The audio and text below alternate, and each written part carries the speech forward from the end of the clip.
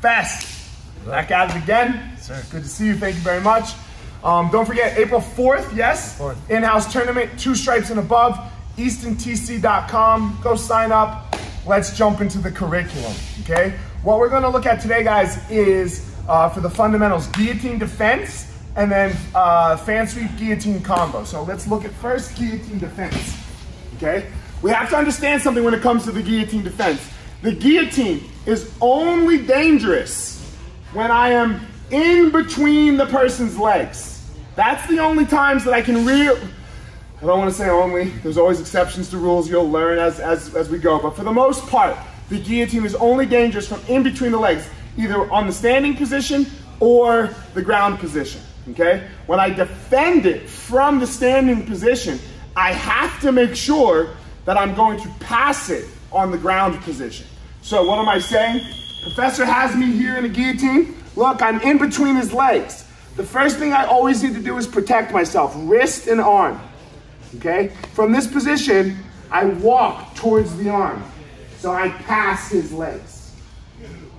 Bump the knee, set him down, and now we're still in this passed leg position. So that when he tries to choke me, it's not happening, okay? So many times you'll see people be in a guillotine and then keep shooting a double leg.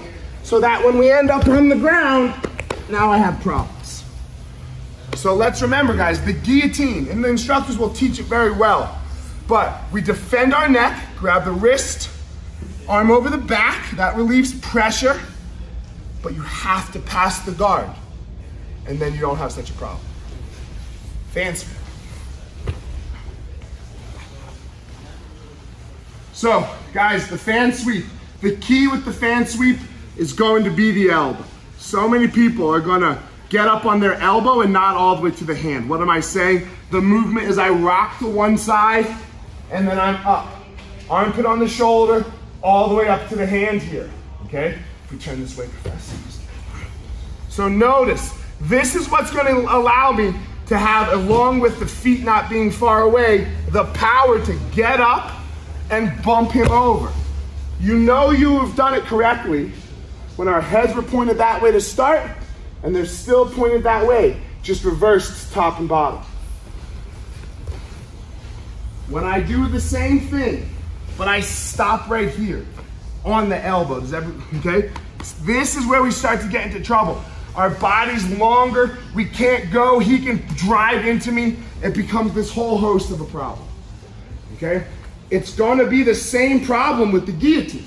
So that when I rock up, I'm on my hand. He starts to drive into me now and lower his head.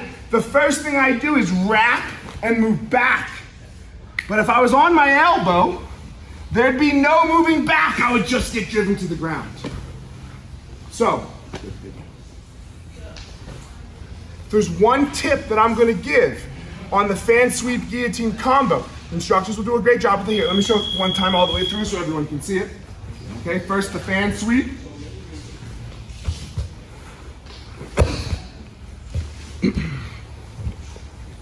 And now the guillotine. When he drops his head,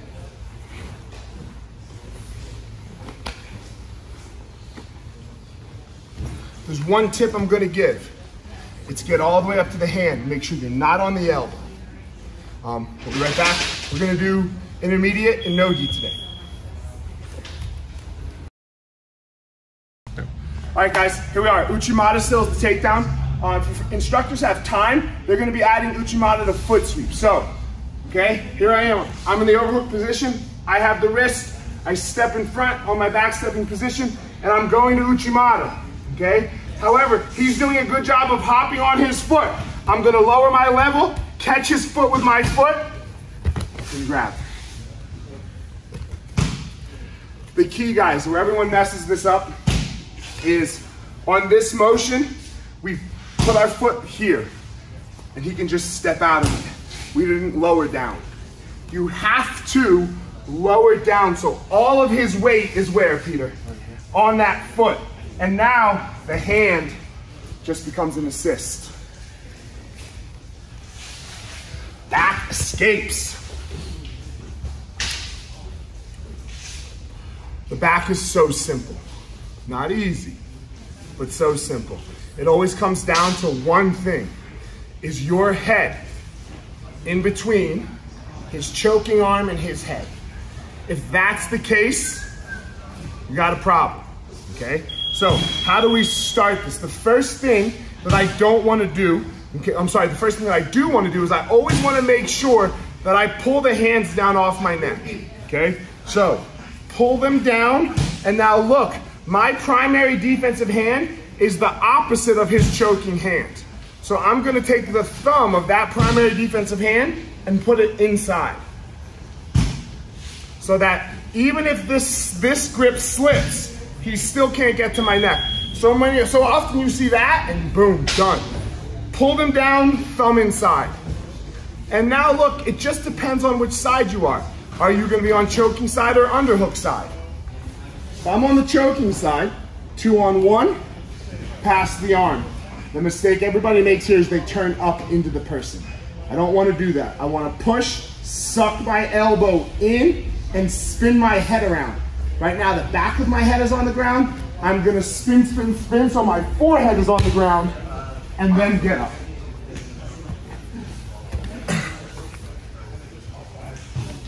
Same start, but now we're on underhook side. I've got to beat his head. On the other side, I beat the arm. Now I beat the head. So that now it's his choking arm, his head, my head. Hold tight, move, elbow into space so that he can't come towards me. And now, step out. But notice, they both relied on my head, on the other side now, his arm. So it's my head, his arm, his head, not my head in between. Guys, you've been giving me great feedback. I really appreciate it. Keep it coming. I hope you find these useful. I don't want to be wasting your time. So give a like, subscribe to my email list and the podcast if you like all of it. And that's it. Faster? Thanks. Let's go coach some MMA fighters. All right. Go out there, find your power, guys.